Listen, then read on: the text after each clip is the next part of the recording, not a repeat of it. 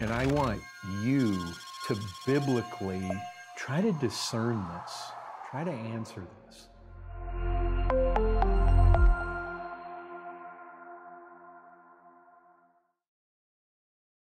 Okay, well, we are in Ephesians chapter 5 this evening, and we are right at verse 25. Ephesians 5, verse 25, 26, and 27, where Paul moves his attention off of the wives squarely onto the husbands.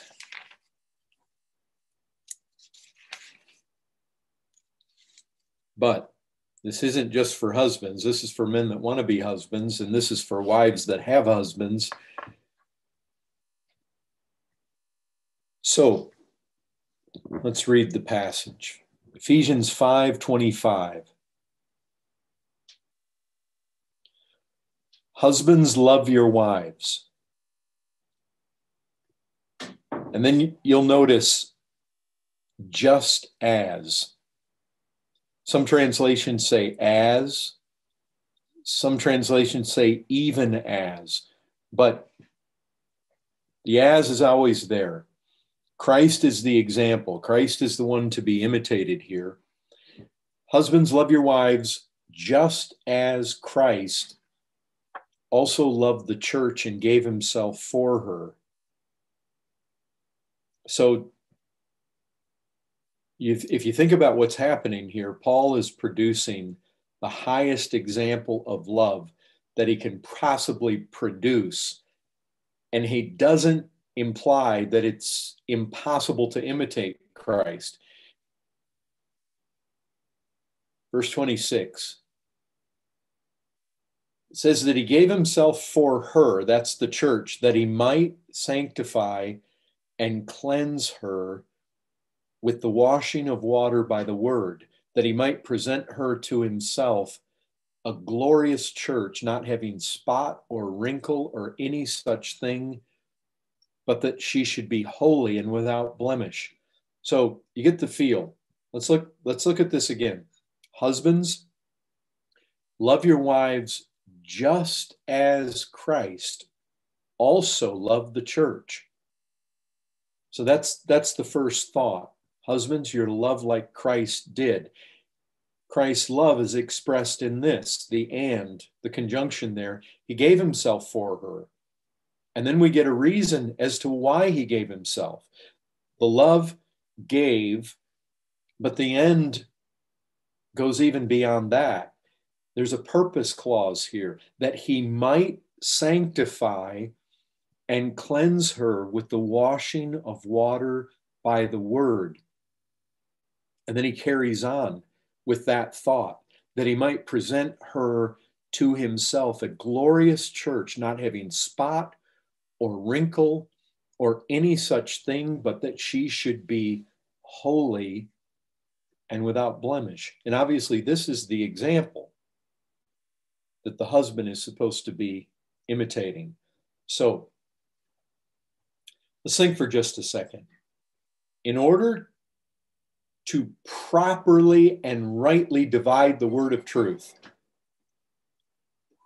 we need to get past any predispositions that we might have. You know what can happen a lot of times? We have ideas already planted in our heads about what certain things mean, to the point that it can be hard for us to actually grasp what it is that God is saying to us and what he's not necessarily saying to us. And you remember, Paul told Timothy about rightly dividing the word of truth. Let's think about that for a second. To rightly divide God's word, it means to cut a path, straight direction through the forest. It's like to cut a road across country through a forested area. otherwise difficult to pass through, and to cut a road through it in a straight direction. That's what this word, rightly dividing, the word has the idea, so that a traveler can go in a straight direction to his destination. These three verses are the forest, and we want to cut a straight path through them. And so our destination would be true. And I mean, this is a huge issue. If husbands are the head of the family, and there's a way that husbands are supposed to treat the next most important person in the family, I mean, you talk about something that has to do with family integrity. There's no question about it. Strong families make for strong churches. Strong churches make for bright light in this world. So we want to have a proper grasp of what the Lord's saying to us here. So here's the first thing that I want to do. This often is helpful. First thing I want to do is go through a list of things that this does not say. So that's the first thing. We're going to think about what this doesn't say. Here's the first thing. I put together a list, I think, of 13 things that this doesn't say. And the reason I want to go through them is because sometimes we have an idea already in our minds about what Paul's saying, or at least what we hope he's saying, what he might be saying, or our interpretation of what he's saying. So here's the first thing. This does not say, husbands, love your wives like other men in your church love your wives. Now, look, that's important because, you know, sometimes you can have a wife. You have the saying over here, the grass is always greener on the other side of the fence. Yeah. Okay. Sometimes women can get the idea that other husbands are loving their wives better than their own husbands are loving them. And sometimes the expectation is, well, why can't my husband be like that person? And you know what? It's good to have good examples of love, men who are worth watching and imitating. But the reality is this, the fact that one brother, say, has a date night with his wife every Friday, that doesn't mean that that's the standard for everybody. You follow that. I mean, one wife might see what another husband does for his wife, and she might feel like, well, why, you know, she might get after her husband. Why don't you do that for me? I just heard Sister So-and-so got flowers. Why don't you ever get me flowers? And, but brethren, Adoniram Judson loved his wife so much that he took her to Burma, where she became riddled with tuberculosis and eventually got smallpox and died. And so, and here's a question that I would ask you. Do you think Christ was more likely to take his church out on a date night or lead them to lay down their lives for the sake of the gospel? Because remember who the example is here. See, we're not supposed to love. The standard for me is not how Sonny treats his wife or how Sharif treats his wife. My standard is Christ. And sometimes we forget exactly what his love tends to look like. And so that's the first thing. Second, this does not say, husbands, love your wives like husbands love their wives in the world. Now, maybe that doesn't need to be said among us, but you know what? In the world, where you basically have egalitarianism, where everybody wants to be equal, that no head in the family. Well, what do husbands tend to encourage their wives towards? Being independent, being career-oriented. They want to encourage equality across the board, encourage the wife to succeed in the world and look good in the world. Well, that obviously that's not loving like Christ loves. A third thing, This does not say, husbands, love your wives the way you saw your father love your mother. Now, look, that I'm not taking away from the fact that some of you may have had a good example. I think most of us, that's not the case. There may have been positive qualities about your fathers, but I have a feeling if the situation is much the same here as what I was used to in San Antonio, most of the people we had in our church were first generation Christians. You know what that means? They did not have saved fathers. Most of our fathers were not good examples. And I think this is important to emphasize, even though that might be very obvious to us. Well, no, it says love like Christ loved. It doesn't say love like our fathers loved. But one of the things that we have a real tendency to do is to be like us men, to be like our fathers, and basically to imitate the weaknesses. I mean, one of the things that we have to do is abandon the ways of our forefathers. Isn't that what Peter said? Our forefathers had certain ways about them, and becoming a Christian, that's one of the big things we want to abandon. I think Tim was telling me earlier about many of the good qualities that his own father had. And undoubtedly, there are things we can imitate, but in so many ways, our fathers fell short. So another thing that this does not say, husbands, love your wives whatever way you desire to love them. Since after all, you're the head of the family, you're the head of your wife, and she's supposed to obey you. Husbands, you're not free to do whatever you want, however you want, whenever you want. Obviously, the example is Christ, and he's saying, men, put your eyes on me and watch how I love. Here's another thing. It does not say, husbands, love your wives like Christ loved the church when you feel like it. Since after all, it's okay to have bad days and forget about it at times. It's understandable when you don't feel well, or when you've got a migraine headache, or when you feel depressed, or your favorite team lost, or you just hit your hammer or hit your finger with a hammer. Then it's okay to be unchristlike. This isn't a hit and miss thing. This isn't a take it or leave it thing. We're being called to a standard that's constant here. Something else this doesn't say. It doesn't say, husbands, you can never really love your wife like Christ loved the church, because no one can do that. No one has ever done that.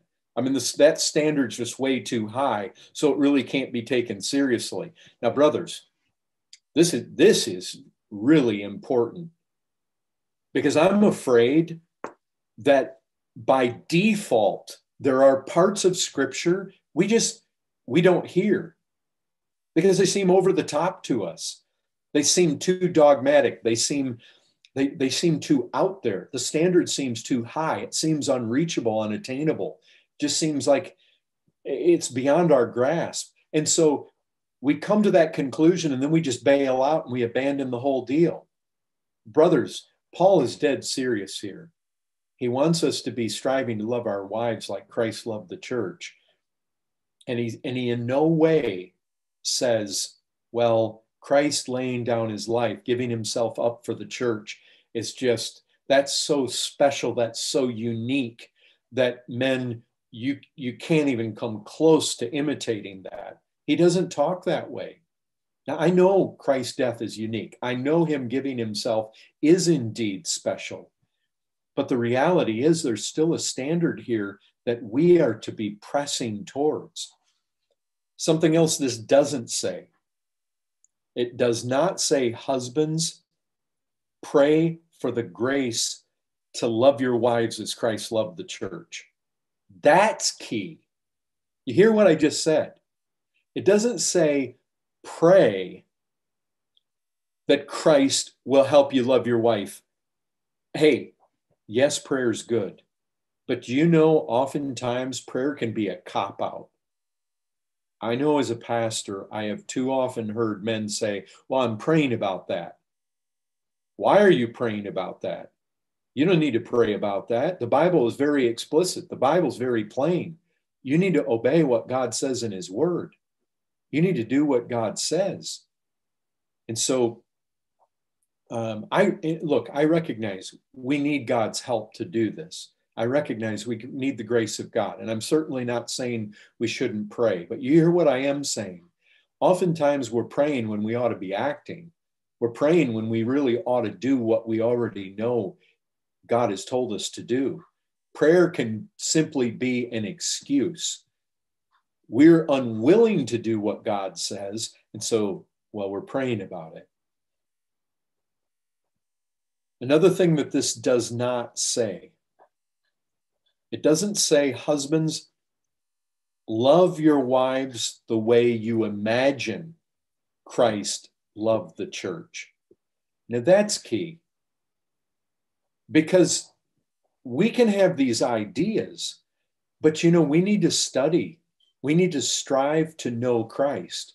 We need to strive to see Christ. We need to strive to study how indeed he loved. You know what? We need to watch him interact with his church. Because the fact is, he laid down his life, yes, a tremendous act of sacrifice and self-emptying. He emptied himself. But do you know, he walked with people from the church when he walked this earth. And if we watch how he interacted with Peter and the rest, if we watch how he interacted with his people, you see, we really want to study that. We want to look closely at that, because sometimes we can get an idea about how Christ loved, and it doesn't really match reality. It's not just the way we imagine that he loved. Paul is actually pressing us to imitate Christ in the way that his love really was. I mean, almost everyone in this world that has ever heard of Christ has constructed some sort of false image of who Christ is. See, this is a big deal. What we want and need to be fighting for all the time is that we have an accurate biblical perspective of who Christ is. You know how it is. All of you, before you got saved, you had an idea about Christ. A lot of those ideas were wrong ideas. I can tell you about mine. I saw Mary as superior to Christ. I saw Christ as less than God. I saw Christ more like a baby in a manger. My views of Christ were off, and they were small. And the truth is that we all have to undo false ideas, even as Christians. This is one of the reasons that we need to constantly be in Scripture, that we might learn of Christ and develop a more thorough knowledge of who he is and how he is and how he loved. If that's the example we're supposed to be imitating, we need to see that example the way it really is. It's very, very easy to construct a Christ who loves us the exact way we love our own selves. You follow what I just said there? Typically, that's what we do. We construct a God, or we construct a Christ who loves us like we love ourselves. In other words, we imagine him, we kind of project our own love for ourselves on him. And that we don't want to do that, because see, we have an idea about, out of our love for ourselves, what we would do for ourselves. But have you ever noticed that Christ often brings things into the life of his church that we would not wish upon ourselves? And so we have to be very careful. We have to see how Christ truly loved, not just the way that we imagine that he loved. Here's another thing this doesn't say. It does not say, husbands, love your wives so much that you live primarily for them. See, loving Christ, loving your wife like Christ loved the church doesn't mean that you're living primarily for your wife. And you know these verses. 1 Corinthians 7:29. But this I say, brethren, the time is short, so that from now on, even those who have wives should be as though they had none. Isn't that an interesting statement? Those who weep as though they did not weep. Those who rejoice as though they did not rejoice. Those who buy as though they did not possess. It's the idea that we're moving quickly through this life. It's the idea that the relationship with our wife is much like our possessions and many things in this life, our sorrowing, our weeping. We're moving through this life fast. The things here are transient. The things here are changing. And then we could even go over to this reality that Christ said, if anyone comes to me and does not hate his father, mother, and wife, and children, brothers and sisters, yes, his own life also, he cannot be my disciple. And so one of the things that we need to remember in loving our wives is that love has to be secondary to seeking first the kingdom and seeking also the glory of God and seeking the will of Christ. This passage about loving your wives as Christ loved the church, it does not say, husbands, love your wives so much that you'll never give your wife any rules to follow or any commandments to obey. I mean, one of the things we need to remember here is verse 25 does not negate the previous verses. You remember verses 22 through 24. 25 does not negate the fact that wives should submit to their own husbands, that the husband is head of the wife, as Christ is head of the church. Therefore, just as the church is subject to Christ, so let wives be to their own husbands in everything. You see, we can almost confuse the two. It's like if you get a wrong perspective about what it means to love your wife, you can almost get to where you could feel, well, it's not very loving to my wife to expect her to obey me and to be a head over here. Love doesn't mean that a husband can't be a strong leader with strong opinions and strong convictions about how to lead his household and what goals ought to be pursued and what standards are upheld. You remember how Joshua was. As for me and my house, we're going to serve the Lord. Having strong leadership is not in conflict with this. And so, men, you have to recognize sometimes women there can be self-pity. They can sulk. They can make a husband feel like it's not loving to her to expect her to fall in line with the headship of the husband. But that's simply not the case. So here's another one. This does not say, husbands, love your wives so that they feel loved. Now, hear me carefully. Don't run to a wrong opinion on this. It does not say, husbands, love your wives so that they feel loved. Now, look, I'm not saying it isn't good for your wife to feel loved. I'm just saying that can't be the standard. You follow what I'm saying? If a man is concerned all the time about whether his wife feels loved, he's not putting the proper standard before his eyeballs. The standard is how Christ loved the church, not whether his wife feels loved. And that's too low a standard. That's my point here. It's just too low. I want my wife to feel loved, but that is not the primary standard. The primary standard is how Christ loved the church. This does not say, husbands, love your wives according to their felt needs. This does not say, husbands, love your wives the way your wives want to be loved. Now, look, the truth is, let's just think about this. I'm wanting us to be biblical. The truth is, Christ does not love us the way we always wish to be loved. If not only does Jesus often not give us what we want, he does actually, I would say at times, but I think it's even more than that. Jesus often does not give us what we would choose.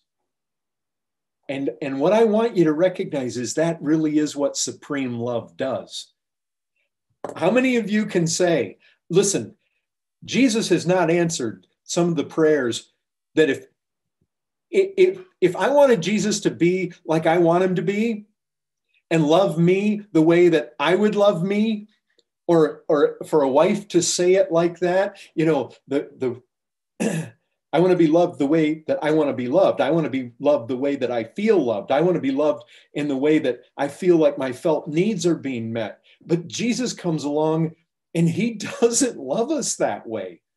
He loves us with a supreme love. He loves us with a goal in mind that often, quite honestly, takes us down a path we would never choose for ourselves. You see where I'm going with that?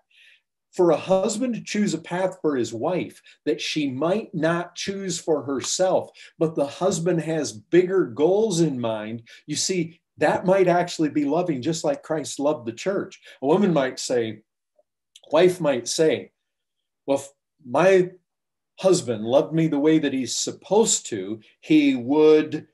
You can fill in the blank. Well, the reality is, though, if your husband loves you the way that he's supposed to love you, then he's going to love you the way that Christ loves his church. That's the right answer. But that demands some thinking on our part. We need to ask the next question: how does Christ love his church? See, this is key, brothers. This is key, absolutely essential to how you're going to lead and be a loving leader. And so let's think about it. Notice the verses again, verses 25, 26, 27. Husbands, love your wives just as Christ also loved the church. We see that his love included great sacrifice. But you know, even when a husband is making great sacrifices for his wife, he still may be leading her down a path that is not always the most comfortable. It may not always be the path that she most desires to go herself. But notice the end in view. Christ gave himself, not just so that her sins would be forgiven. Christ gave himself for her, and her here is obviously the church. It's the people of God. That's all of us. That applies to every one of us here that are saved. Why did Christ give himself? Out of love. But what was his end in view? What's he seeking? Verse 26, that he might sanctify and cleanse her with the washing of water by the word, that he might present her to himself, a glorious church, not having spot or wrinkle or any such thing, but that she should be holy and without blemish. Husbands are to love their wives just like that, just as Christ also loved the church. So the question again, how does Christ love his church?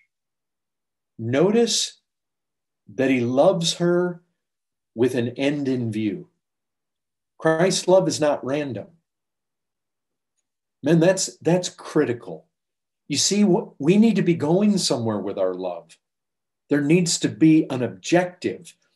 Christ's love is manifest so as to bring his bride to a very expected end. Do you all see that? Christ's love is not arbitrary here. So husbands, if you're to love just as Christ also loved, then your love can be no more arbitrary than his is. Christ is loving us toward something. His love beautifies us. He loves his church so as to produce sanctification and cleansing and glory and no spot and no wrinkle or any such thing, holy, without blemish. If we're going to love our lives or love our wives toward some sort of goal in mind, then we've got to think, husbands, what should your love, a sacrificial love on your part, a giving of yourself for your wife. This isn't just about putting flowers on the table, remembering your anniversary. You see, it's much deeper. It goes far deeper. We need to be loving with an end in view. Where are we headed? Where are we going? What's the goal? We've got to work this out in our minds. He gave himself, but not haphazardly or randomly. He sacrificed for us. His love is expressed in the greatest imaginable sacrifice, death on a cross. But you notice, though he was willing to drink wrath for us, he doesn't free us from suffering. He doesn't free us from difficulty. He doesn't coddle us or meet all our felt needs. This is critical. This is really, really important. Think of Christ's love for his people. Listen, let me give you an example. The Lord said to Ananias, you remember Ananias? He was the one that went and laid his hands on the Apostle Paul when he was still Saul, and the scales fell from his eyes. In Acts 9, it says, the Lord said to Ananias, this is after Paul's Damascus Road experience, go, for he, Paul, is a chosen vessel of mine to bear my name before the Gentiles and kings and the children of Israel, for I will show him how many things he must suffer for my name's sake. Now, I just want you to grasp that. Did Jesus love Paul? Yes. Did Jesus give Paul flowery beds of ease? Just the opposite. He said, I'm going to show him what things he's going to suffer for my name's sake. Listen to what Paul says, 2 Corinthians 6. In all things, we commend ourselves as ministers of God. He talks about tribulation.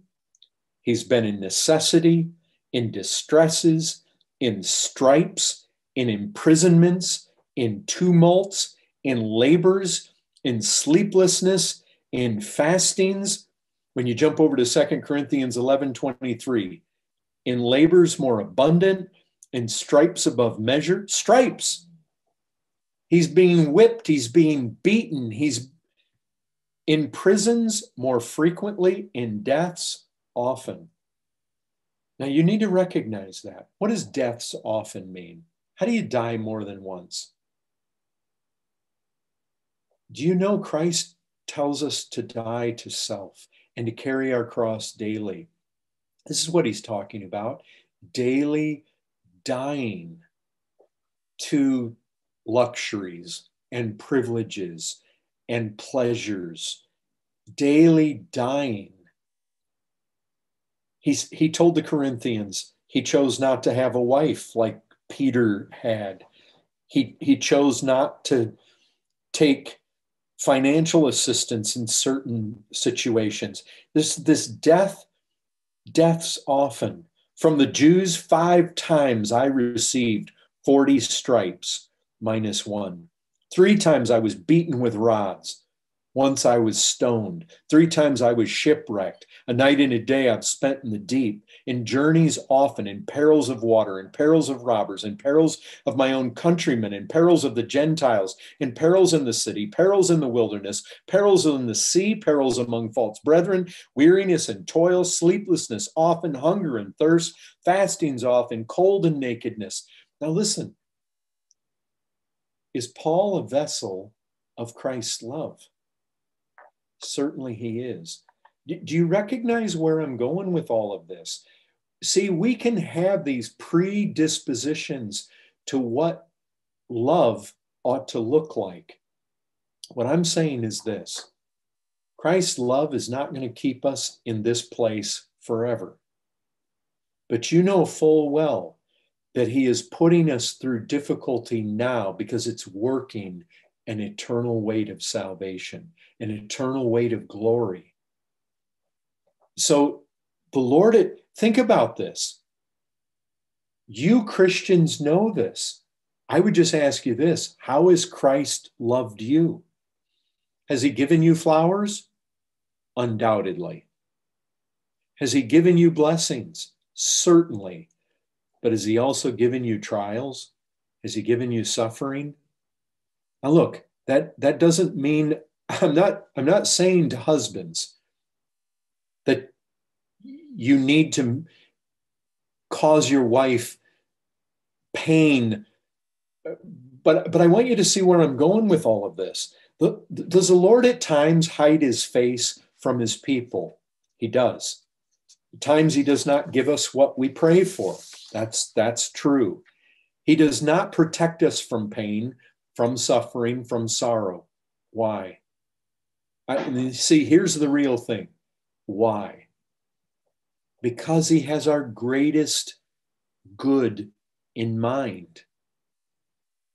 Do you know what Scripture says? He will sit as a refiner and a purifier of silver.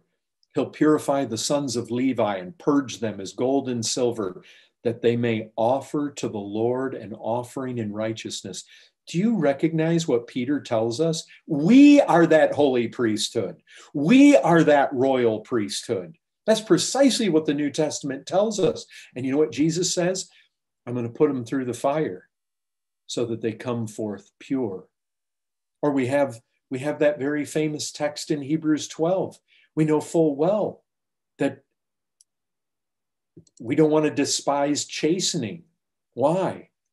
We don't want to be discouraged when we're rebuked by the Lord. Why? For whom the Lord loves, he chastens. Now look, am I saying that husbands need to be like a father to his child and spank them? That's not what I'm saying. But what I'm saying is that our love needs to be aiming for the big picture. Taking our wives down paths that may not always be what they want. It may not always be the most comfortable for them. That's what I'm getting after. Because if we really have a big picture about how to love our wives, we need to be thinking of way beyond, is my wife the most happy that she could be right now based on all I'm doing for her and all that I am giving to her? What we need to do is have the objectives in mind, that we're actually heading towards the best end possible. Because that's how Christ loves. See, Christ has in mind that we're going to be glorious in the end. He has in mind we're not going to have a spot, a blemish, a wrinkle, no such thing. Nothing like that. See, he's loving us to perfection. He's loving us beautiful. That's what we want. We want to be moving in a certain direction. Now look, I'm well aware a husband can create hardship and pain and deny his wife's request out of just pure selfishness, out of a lack of love. But what I'm seeking to point out is that true love and love like Christ, it looks at the big picture. It looks at what's best. That's the point. It thinks about the ultimate end in all of this. Where are we going? What are my wife and I aiming at? I mean, are you all just existing? Do you just exist in your marriage? Is it just about, well, how much fun we can have at our next anniversary? Is it just, where are we going? I mean, what are my wife and I really aiming at? Love is not all about taking the easy path or the softest path. Listen, listen to how scripture talks about the love of Christ. Who shall separate us from the love of Christ? Wow. I mean, here it is. Paul talking about the love of Christ again. But then he says this: tribulation, distress, persecution, famine, nakedness, peril, sword. No, it's written, for your sake we're killed all the day long. We're accounted as sheep for the slaughter, yet in all these things we're more than conquerors through him who loved us. I'm persuaded that neither death, nor life, nor angels, principalities, powers, things present, things to come, height, depth, or any such created thing shall be able to separate us from the love of God, which is in Christ Jesus our Lord. So what I'm pointing out is this: if we're going to really be honest about the love of Christ, that love does not spare us from difficulties, provided those difficulties are leading to our greatest possible end. That's key. Because husbands, you don't want to be afraid to necessarily take your wife down some paths where she gets calluses on her hands and life might be a bit difficult, but you're aiming at something that is glorious in the end. Now, listen, I want you to hear two verses that have always jumped out at me, that Paul speaks specifically to the Corinthian church, but he's talking about his authority. Paul, as an apostle, had authority over the church. Husbands, you have authority over your wife. So there's a parallel here. And I want you to hear what Paul says. Would we not readily agree that our goal, men, our goal as head of our wives, we're going to do what we can to use our authority to achieve the highest possible end? That's the issue. We have authority. We're head. We want to achieve the highest possible end.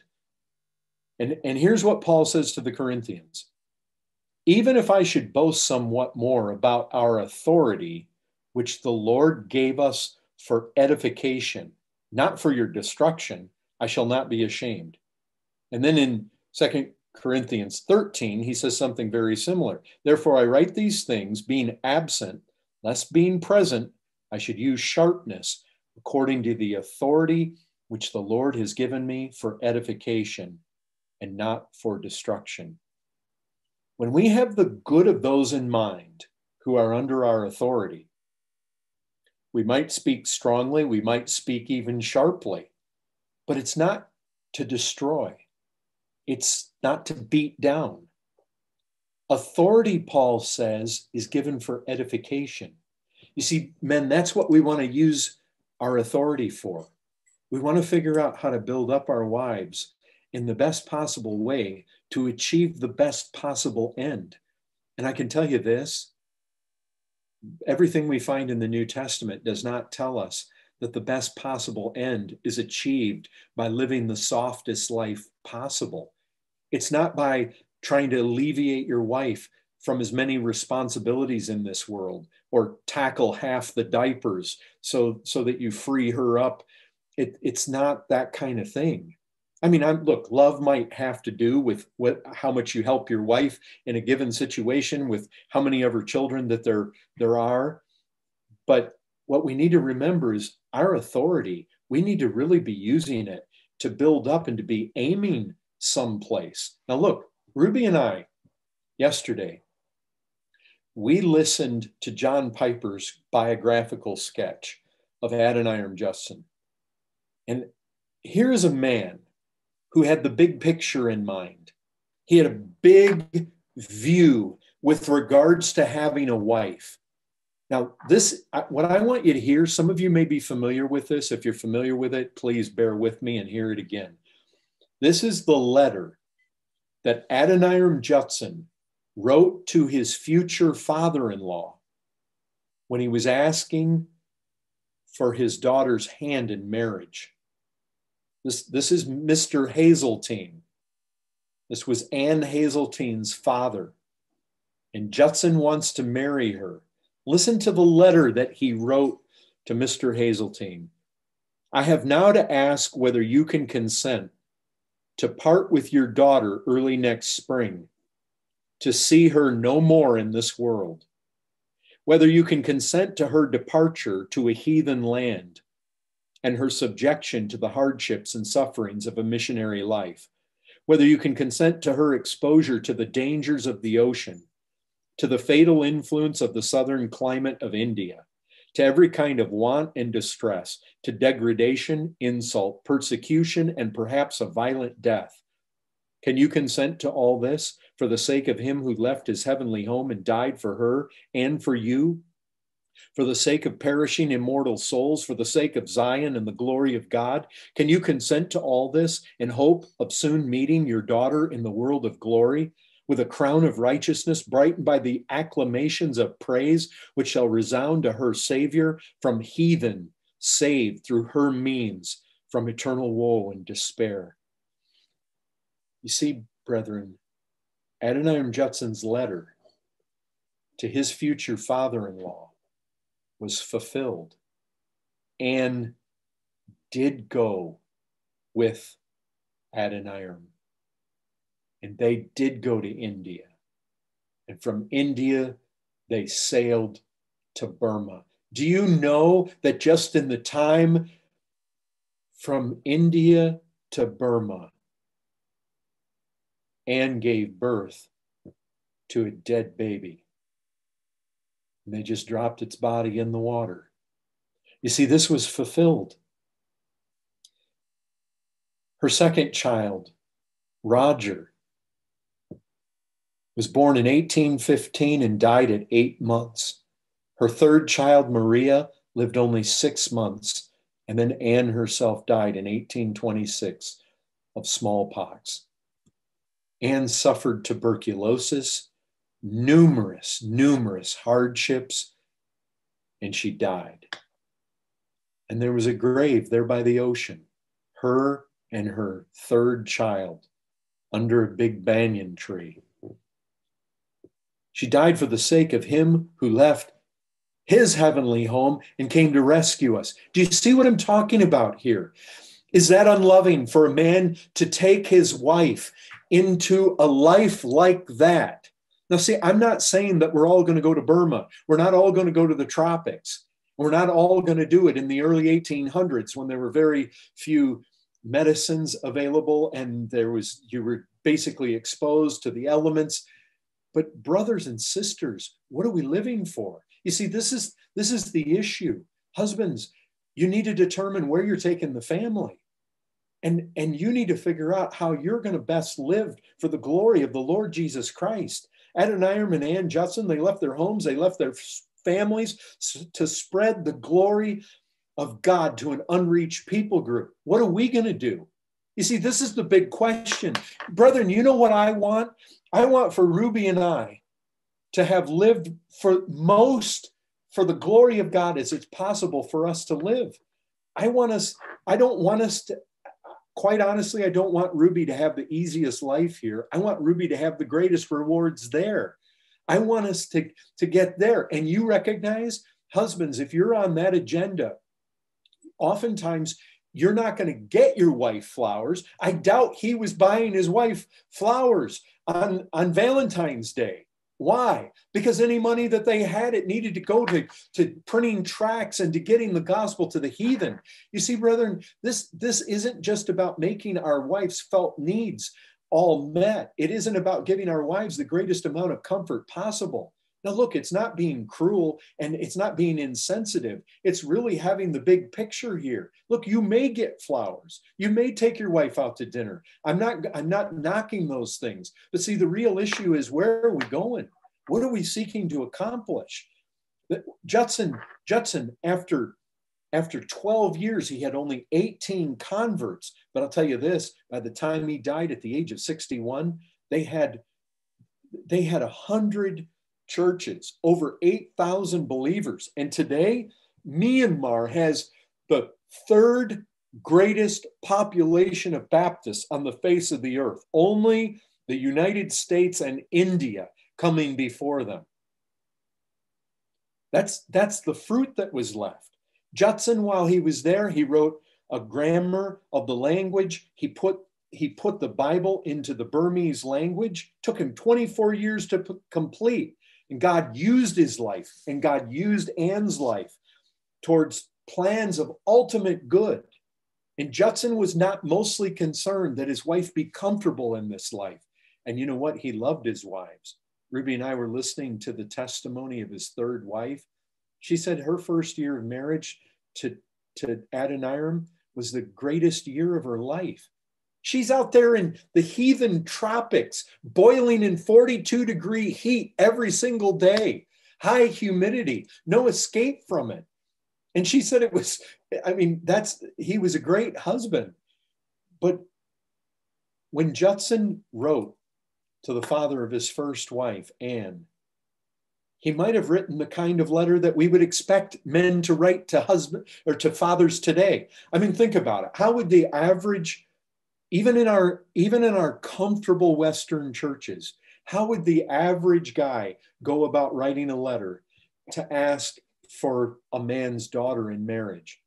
Well, I'm going to provide well for her, and I'm basically going to meet her needs. And isn't that who's going to write a letter to say, you're probably never going to see your daughter again. She's probably going to die, even possibly a very horrible death. She's going to be exposed to all manner of suffering. But see, this goes beyond what the picture that we've got to get in our minds is that our wife, as much as we're supposed to love our wives like Christ loved the church, we're looking at the end. We're looking at where we're going in all this. We're looking at what we're striving towards. When we basically boil love down to whether the husband is going to, change 50% of the diapers or not, it seems like what happens is we've lost the big picture. I mean, yes, love may have something to say about changing diapers when your wife is sick or when your wife is whatever. I mean, it may be that your wife is gift of teaching and you want her to go spend the evening with the sisters and she's going to bring teaching on she's gets to the point where she's an older woman in the church and she's supposed to be teaching the younger women. And it may be probably by then you don't have any little children that need to have their diapers changed. But I mean, making decisions where you're really trying to figure out how are we going to be most fruitful? How are my wife and I as a team going to live to strive to be 100-fold fruitful rather than 30-fold? I mean, brethren, we don't want this narrow little view popping around in our brains about how Christ loved the church. You recognize Christ loved the church and he is aiming at glory and beauty. He's aiming at the highest possible. You remember what scripture says. It says that we're all servants. And we've all been given certain talents. You remember there were servants and one servant had 5 talents and one servant had 2 talents and the other one had 1 talent. Brethren, I'll tell you this, we want to use the talents God has given to us. And if that means that my wife is going to help me use mine, or we're going to combine as a team, the husband needs to be thinking. He's the head. He's been given authority. He wants to use that authority for edification. He wants to use it to build up. He wants to use it to achieve the greatest possible ends. We need to think outside our little Western boxes about what it means to love Christ like love the church and what? Get her a nice house to live in? I'm not knocking that providing for your family isn't something that Christians need to be doing. But listen, we can't be so narrow about what Christ's love for the church means. The truth is, Christ really didn't promise us an easy path here. And marrying a Christian wife, and if we're really going to carry out the mission that Christ has given to each one of us, it doesn't necessarily mean that my love is going to produce the easiest life for my wife. How can I love my wife and give myself so that my wife will have the greatest possible reward when she stands before the living Christ. Men, love your wives that way. Love your wives enough to give yourself in prayer for them. Love your wives enough to give them the time to be in the scriptures, to time to walk with the Lord and talk with the Lord and be with the Lord and grow in the Lord. Love does these kinds of things. You want to love your wives enough to not give them everything they want, but what is going to lead to you and her striving together to be as profitable as possible. Love her enough to seek first the kingdom of God, not to seek first her own comfort and felt needs and the clothing she wants and the new shoes she wants. Look, there may be a place to buy her new shoes or even 2 pairs of new shoes.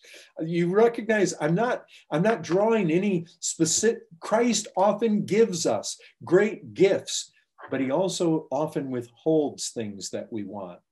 He often gives us a bed of silk, but it may be followed up by a bed on briars. I mean, that's the reality of walking through this life. And what we all tend to know is the times of being in the fire and the times of suffering typically are most edifying and most productive. And I'm not saying we have to necessarily make life hard on our wives, typically to try to be that purifying, sanctifying element. But you recognize what I am saying. I'm saying we can become so small-minded and so worldly-minded to where we measure love by flowers or remembering an anniversary or something like that. When the real picture, I think Adoniram Judson hit it right on the head. I mean, what, ladies, truthfully, how will you have wished to have lived your lives when you come to stand before Christ? Would you rather have a soft, everything you wanted in this life kind of life? Or would you rather have walked in the footsteps of Ann Judson? I can tell you, when I hear about their lives, I feel like I'm doing nothing. I want to do more. I want us to excel more. I want us to, Christ's aim was to beautify us. What we want to aim at is that our wives might be as sanctified, as cleansed, as glorious, as spot-free, as wrinkle-free, as gloriously robed and fruitful as possible. Christ is loving us beautiful, and that's what we need to be striving towards. He does what he does, and he gives himself in the way he gives himself in order to present us to himself as a glorious church. And the truth is, the path to becoming altogether glorious is not the easy path. Our wives are the weaker vessel, so we do need to be mindful of that when we set the direction and we set the goals. We set the pace, but we have to ask, what are we really living for? What is it that, is my main task to help my wife have her own independent identity and successful career? Is that really it? Is my main task to split all the house cleaning duties equally with her? Is that what love does? Or does love fight for my wife's greatest reception before the judgment seat of Christ? Our authority is not given to us to be tyrants or to sit in our easy chair and bark orders at our wives. It's not that. It's not to be insensitive. If a husband's going to say that he's head of his wife, he also needs to be ready to say that he loves his wife. And he's striving to love her like Christ loved the church. But we need to remember very, very, very carefully how it is that Christ does love the church. Brothers, we've got to apply these truths to our minds. We've got to grapple with this. Christ loved the church in spite of our unworthiness. I mean, he loved us in spite of our deficiencies. That's how Christ's love was. We needed to be washed. We needed to be cleansed. He saw us in our rags. He saw us in our blood. He saw us in our sins. But he loved us. He loved the church, and he gave himself. I mean, that's the height of the doctrine of salvation. We were ugly, and yet he took us to be his bride. He loved us not because of anything in us. He loved us in spite of what was true about us. We weren't just neutral.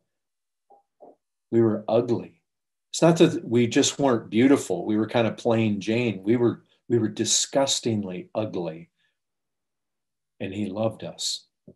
He loved the ungodly and all our unworthiness and all of our vileness and all of our pride and all of our selfishness. He laid down his life for his bride. And sacrifice undoubtedly is a characteristic of Christ's love for his church. This love is the love that gives. He gave himself. It's not always considering what it can get out of the deal. We have to think about our wife's greatest good and how to use our authority to help her to that end. If you want to test whether a man's love for his wife is what it ought to be, I mean, you don't want to listen to what he says. You want to look at what he does, what he is. That's the test. Christ humbled himself, and he emptied himself, and he gave himself at great, great cost to himself. He did it for the good of the church. I mean, there she was. You know the condition she was in, under condemnation, following the course of this world, following the prince of the power of the air. And what he did to rescue her out of that. She was in her rags. He came and took her sins upon himself. He bore them in his own body on a tree so that we might be reconciled to God, thereby killing the wrath. He delivered us from that condemnation, but he didn't leave it at that. He wants us to be his bride. He's saved us not just to atone for our sins. He did that. Not just to reconcile us to God, but he did that. It doesn't end there. It's all so that he might present. Isn't that interesting? We think about presenting somebody to somebody else. Here they are, and we present them. He's actually doing this to us in order to present us to himself. It's like, the bride. A father brings the bride down the aisle and puts the bride's hand in the husband's hand. The father presents his daughter. Christ is presenting the bride to himself. Christ walks her down the aisle, and Christ is the husband. And he presents her. And do you know, she is stunningly beautiful. That's precisely what Paul says. That's what the love was meant to lead to present her to him as a glorious bride without defect. He has a complete purpose in it all. And so, men, in all our sacrifices for our wives, it should be just the same. We're to love as Christ loved. What is the complete purpose? Do you know when you go to the book of Revelation, it says this? Listen to this verse. Let us be glad and rejoice and give him glory, for the marriage of the Lamb has come. That's where the bride is being presented. Christ is presenting the bride to himself. The marriage of the Lamb has come, and his wife has made herself ready. And to her it was granted to be arrayed in fine linen, clean and bright. For the fine linen is the righteous acts of the saints. Now, did you catch that? The bride is robed in a garment that is stitched out of the very threads and fabric of the righteous acts of the saints. Do you recognize what that's saying? Our beauty. He beautifies us. But one of the things that the wife herself does is it says the wife has made herself ready.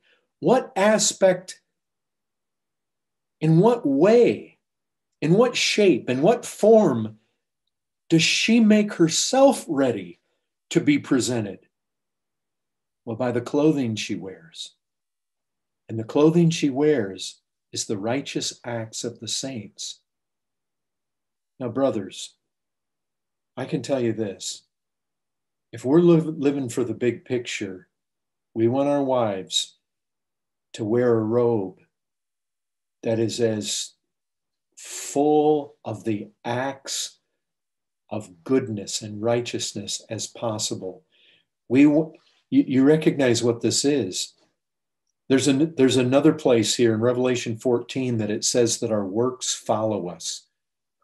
You see, what we do in this life, we're going to be robed with in eternity. It's no small thing. Brothers, we need to think about the big picture. You and I have a wife, or we will have a wife, in order to give ourselves in love to her, to help prepare her to be. Do you recognize this?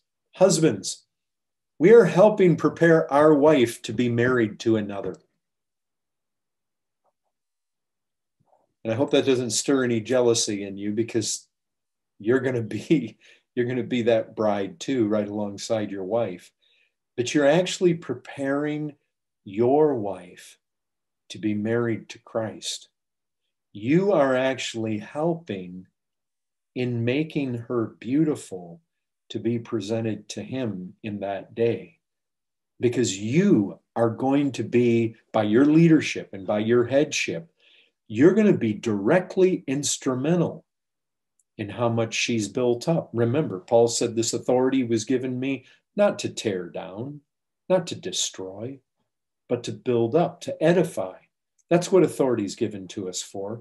Your authority has been given for you to strive to be ahead of your wife, to lead her to the greatest usefulness and the greatest beauty and the greatest works and fruitfulness, so that there is absolutely maximized beauty to receive the greatest possible reward, to run this race as fast as possible, to walk with basically to walk with this woman that God gives you, to strive after the greatest possible ends. That's what Christ did. He loved, and his love was sacrificial, and his love was going somewhere. There's an end in view. And so, men, if I can just instill anything in you from the study tonight, don't seek to love haphazardly or randomly. Know where you're going. I mean, look, not everybody gets 5 talents. Some people get 2 talents, some people get 1 talent. But you need to figure out what it is that Christ has given to you and to your wife.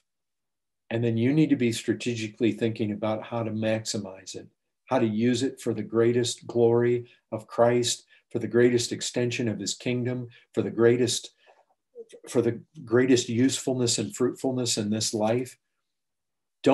Men, you don't want to just simply be thinking about your wife's felt needs or what makes her feel loved. You really need to be thinking beyond that. Those are too low a standard.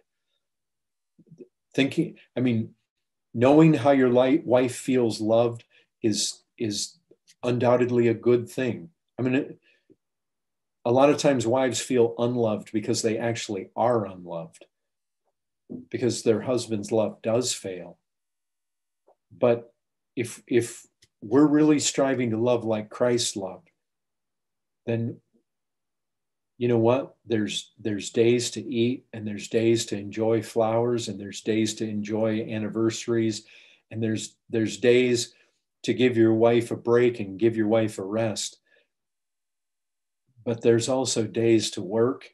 There's days for your wife to give calluses on her hand, and there's days for possible sleeplessness and suffering in pursuing the will of God, in pursuing the greatest possible good that you can do while you have life.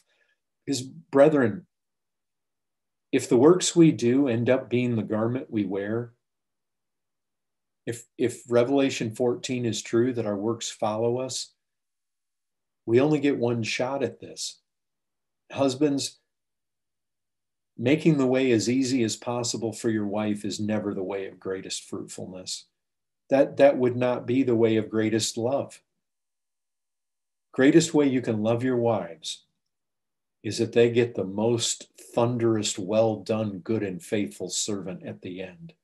That's what you really want to help them towards and love them towards. You want to strive to love them beautiful like Christ does. That's the real goal here.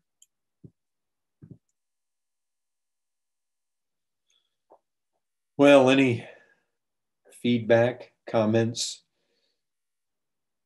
Anybody want to shout, scream, or attack the preacher?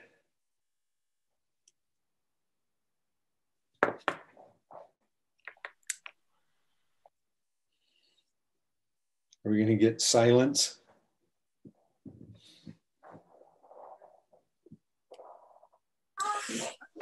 I just say, like, listening to that's kind of like revolutionized the way I think about, like, kind of Ephesians and like them 3 verses. It's like the lights kind of went on a bit more, so it was very helpful and very hard for me. Amen. Any other interaction, feedback?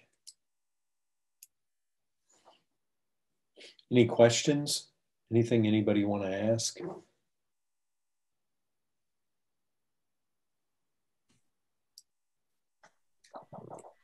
Tim? So if there was if you got a man who desires to be a missionary, and should he lay that on the table when entering a relationship, so that she's aware that that's actually his desire, and if she's not really willing to do that, then does that kind of, I guess, perhaps that affects things to some degree, right?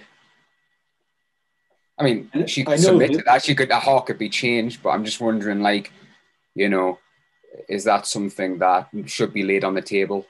There was a certain prominent man in my life when I got married who had concerns about me marrying Ruby because I had real aspirations for the mission field, and Ruby never expressed those things. But my pastor answered that brother by saying that Ruby had given every indication that she was willing to follow me. And see, that was the bigger issue. Do you have a wife that's willing to follow where God leads you? And I'm not going to say that I think that would be a good thing to talk about. Do you all know the Henry Martin story? Do you know who Henry Martin was? Anybody? He was a Church of England missionary that Charles Simeon was responsible for Charles Simeon was an evangelical Anglican, and he was responsible for the sending forth of Henry Martyn.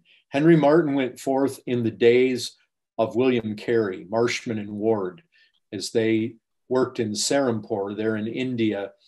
Henry Martyn sailed there, was in India for a season, and then went into Persia and put the scriptures in the Persian language. He had a girlfriend at home here in the UK who, her name was Lydia, and she would not follow him onto the mission field. And so I think that would be a good thing. And you know, sometimes men get called to the mission field after they're married. But is there a place to seek to help bring the wife along? Yes. I think one of the things you can really help. I've always found that one of the things that I wanted to do was I just wanted to make sure that Ruby always had the ability and the tools to be able to walk as close to Christ as possible. And, you know, if you really help promote your wife's godliness, help encourage it. If she's walking close to the Lord and the Lord's will is that you go to the mission field, she probably will, if not have a sense of it, not be ready to kick against it. Tim? Pop? Wasn't it William Carey's first wife that said, "You were called, but I wasn't," and she rebelled, and she had a very difficult time in the mission field, right? Actually, Carey's first wife is kind of an ugly story. Yes. He was ready to go to the mission field without her. And then at the last second, because they were delayed, the other man that Carey was going to the mission field with went and sought to persuade Carey's wife to come. She very quickly packed and went, but she resented it the entire time, eventually went insane and died. Right, yeah. But now his second wife seemed to be a great wife. Right. All three of Adoniram Judson seemed to be really good wives. But yes, Carey, there were definite issues with his first wife. Yes. Well, listen, that lesson was excellent for almost any wedding, I would say. Exceptional advice for marriage. What I'd like to say for these young people that are married, appreciate your wife while you have her, because I lost mine, and it was sad and heartbreaking. So enjoy your wife while you have her, and send her flowers from time to time, I would say. Of course, you know, I know exactly what you were getting to. It's just one expression of love.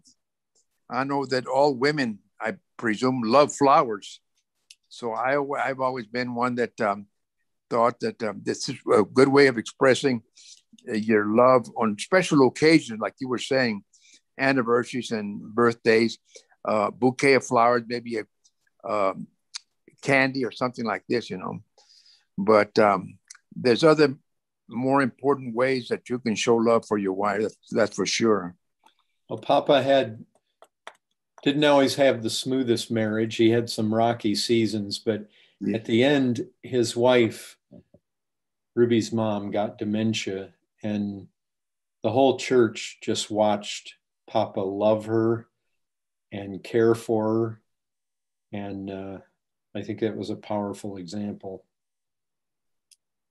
Yes, it was very heartbreaking, a very difficult time, difficult trial in my life. Yes, for sure. Yeah.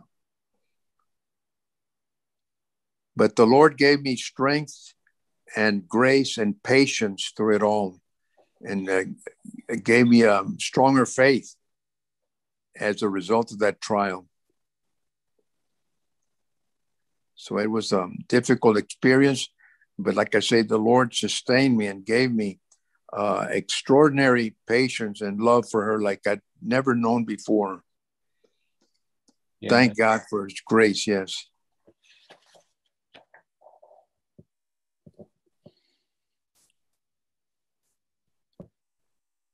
Thank you for sharing.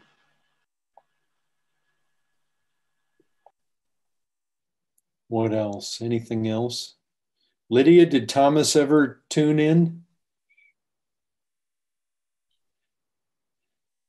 You're hiding over there, brother. There he is. Yeah, I like this corner because he extends.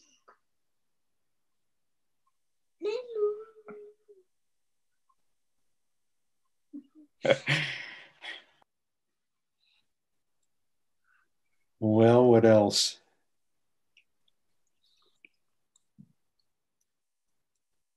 I just want to say that our church is praying for you folks. And I know there's you go evangelizing, and it's a big challenge. And but our prayers are with you, all of you, brethren. Yes. May the Lord continue to use you, give you courage and patience and much grace as you evangelize and try to build the church for the kingdom of God. Well, we appreciate it. We greatly covet the prayers. Brother, can I ask a quick question, please? I mean, it doesn't have to be exhaustive, but where do you draw the line when you want the spiritual best for your wife, for example, which would demand a lot of, not sure what's going on, which would demand a lot of self-denial. And, at the same time, you don't want to be basically tyrannical over your wife and just deny things for the sake of it. Yes, thank you. Yeah, that's difficult to answer a broad question like that with specific answers, because there's not a. I mean, look, even the way Paul puts it, husbands, love your wives like Christ loved the church. Wow, that is such a broad statement. We all have to work that out.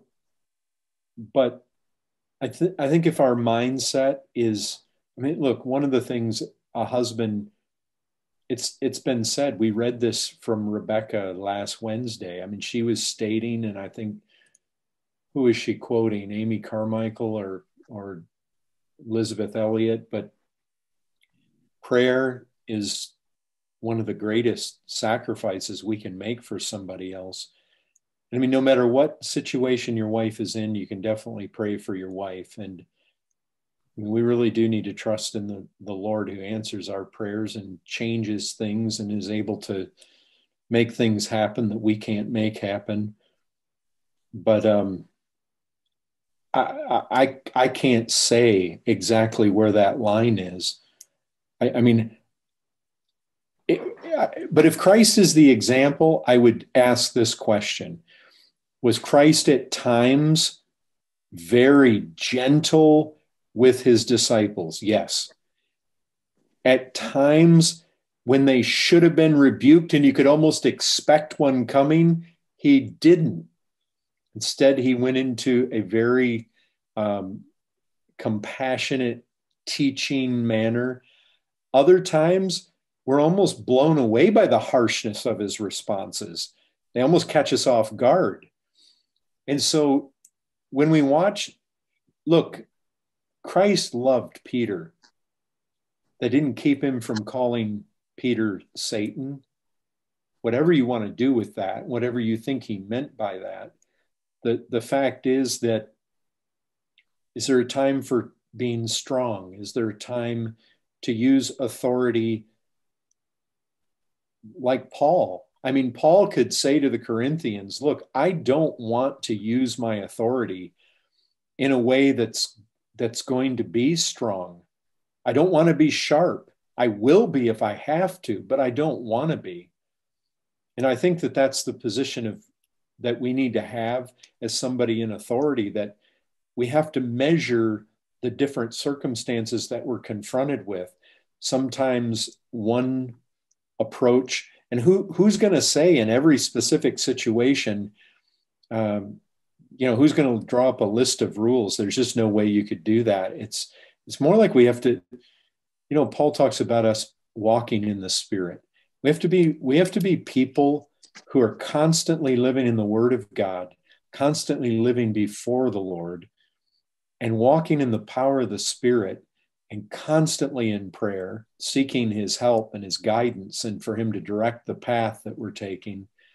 And somewhere in there, all of the means that God has given us, we just, our expectation and hope is that God is going to give us grace to, at least in a general way, that we're going to move in the direction of pleasing him. Yeah, thank you. I was going to say, like, for example, you wouldn't say that it's like ever right to be completely just in self-denial when it comes to especially when you have a wife and children. Like, you cannot completely be in self-denial and deny them also all things just because it's right for you. For example, always putting others first. Like, let's say if I was single, I always put others first. Not that I have done, but let's say that I have done. And then now that I'm married and have children, I cannot do that all the time, because I need to actually put my wife and children sometimes before others. Does that make sense? That's true. I mean, you do have a responsibility. There is kind of a descending tier of responsibility. As much as possible, we're supposed to do good to all men, but especially to those of the household of faith. Then if, a man that doesn't provide for his own household is worse than an infidel. And so, yeah, I mean, obviously God has given us our wife and our children. We have a very particular responsibility. And we have to weigh all those things out. There's no easy formula, but we do have Christ. The big thing is we just need to pay very careful attention to how Christ loved the church. And as we behold the glory of the Lord, we know that the Spirit's in the business of conforming us to that image from one degree of glory to another. And I think really beholding very carefully how Christ loved Paul, how Christ loved Peter and the other 10, how he loved his early church. It's the greatest example of love that we have, but it doesn't always fit our mold exactly. He doesn't always love exactly the way that we might think or anticipate.